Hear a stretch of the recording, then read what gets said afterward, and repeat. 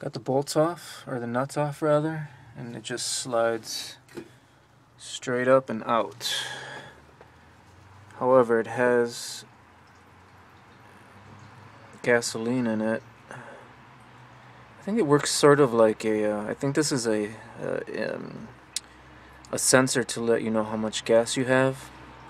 There's a floater or something in here, kind of like a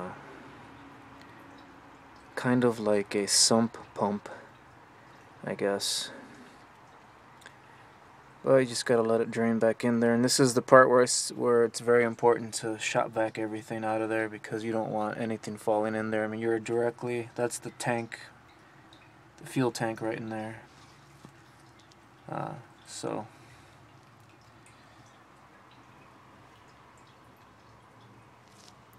you have to remove this part before you can remove the other part, which has the filter and the actual mechanism in it that sends the fuel to the other part, to the other fuel pump, the electric fuel pump, pressure pump.